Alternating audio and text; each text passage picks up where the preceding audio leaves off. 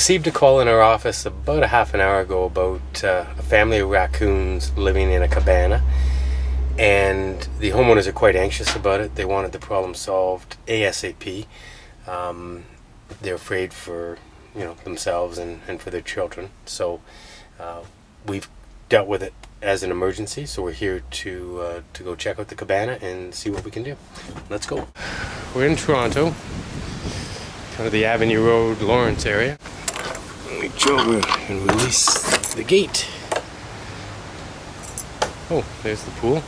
Oh, we have a duck in the pool as well. And that would be the cabana in question. And here's the cabana. So, because if I was a raccoon, that's where I'd want to be. Up in this ceiling. So, there she is.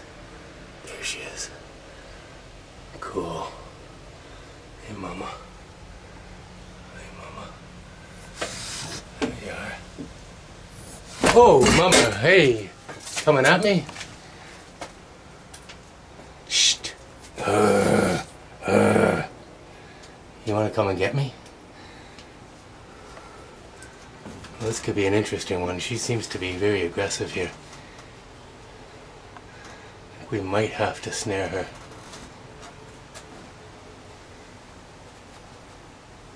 She's coming really close here.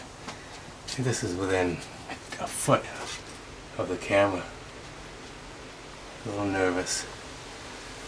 Okay, hey mama. Hey. I think I gotta get a snare pole. Pacing back and forth here. Hey? What's up? Just here to evict you. Not gonna hurt you. Not gonna hurt you. I'd like to see how aggressive she might be here. Oh yeah, oh yeah. Come on. Hey. Oh jeez. She is an aggressive one. This is not what I was hoping for. I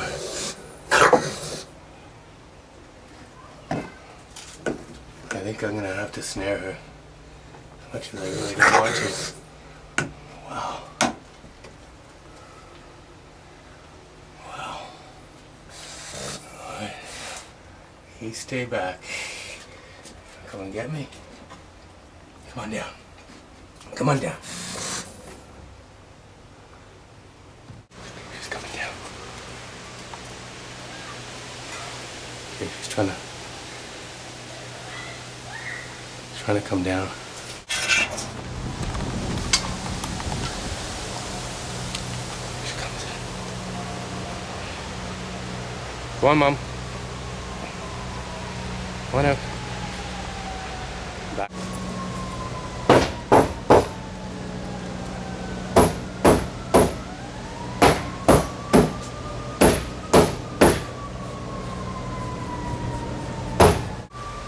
She went under the fence at the back of the property there, so that's a bonus. Now we can deal with the babies without worrying about being attacked by her. Very, very bold mother. Extremely bold mother. I had my heart pounding on that one. Okay, I'm just gonna close the door because we have seen situations where you pick up the babies and Mom hears that and comes running. There he is. Well, there's two, at least two in here. I'm in a very tight space here. Okay, so grab one by the scruff of the neck.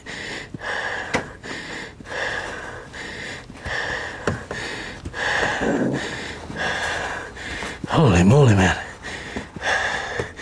Come on. Pretty entrenched in here. Not much space.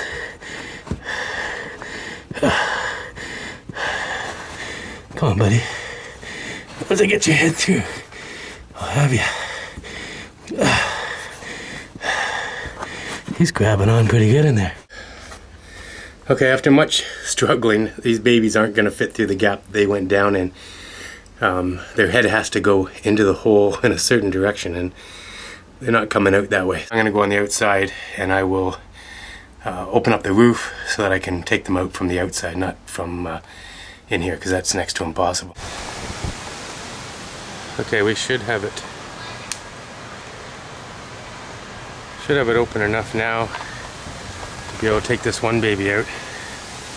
So I'm gonna reach in. I got three altogether.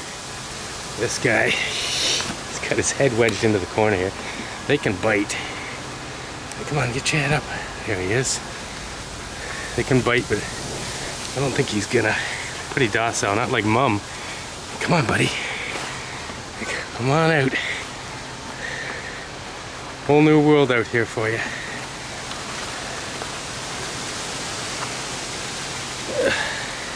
Just trying to get a grip around the back of his neck. Okay, there's number one. So reach in and grab this guy. Come on, buddy. So the idea is that their head must come out first. So very gently, just trying to maneuver the front of the head. Never seen the outside before, have you? Come on. And then his shoulders. Ease his shoulders out. And we got him. So there's number two. Hey, buddy. This is the last guy. This is the guy we first tried to pull through from inside, but he wouldn't come out. Come on.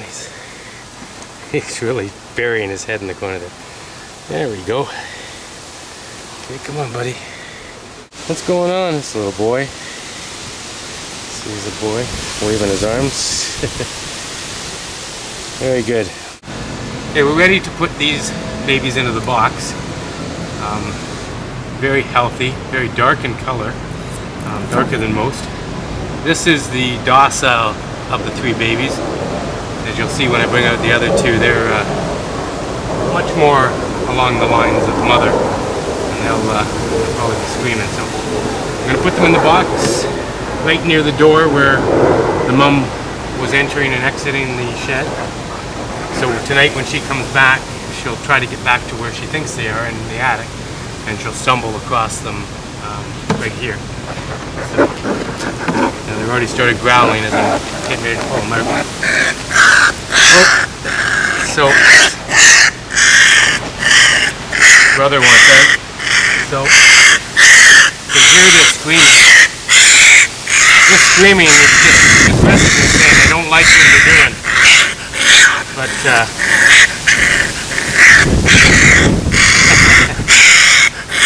there's a whistle scream that I can't even talk, he's so loud. Biting us. They do whistle to call Mum and say, Mum, come help. There's a little bit of one right there. That's the whistle I'm talking about. That's Mum, where are you? I'm in trouble, come help me.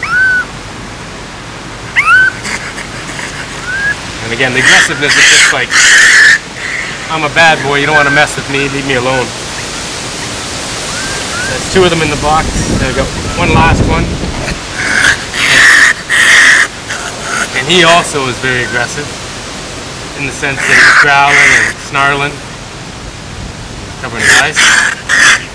You gotta be careful because they can bite at this age. They can bite pretty good. Just keeping an eye out for mother because type of screaming sometimes will bring her. So as you can tell, the first one, very docile, didn't say a peep. You know, probably has the male gene of, you know, just kind of docile, and the last two have got the mother gene of aggressiveness. Right? Is that right? Okay, so we got him in the box. We're gonna, because they can climb out of this box, I'm just gonna close it almost completely shut, just enough so Mum can open it, but they won't get out during the day. And we got a ventilation strip here to keep them cool, and they're in the shade, which is good. So we'll come back tomorrow to check up on the box, and all should go well. Mom will come back tonight, and they're actually big enough to follow her. If she gets them all out of the box, they'll be able to kind of keep pace with her as she goes foraging tonight, and then she'll have a place for them somewhere in the neighborhood, possibly under someone's deck or shed, to keep them safe during the daytimes. So, job complete. We're out of here.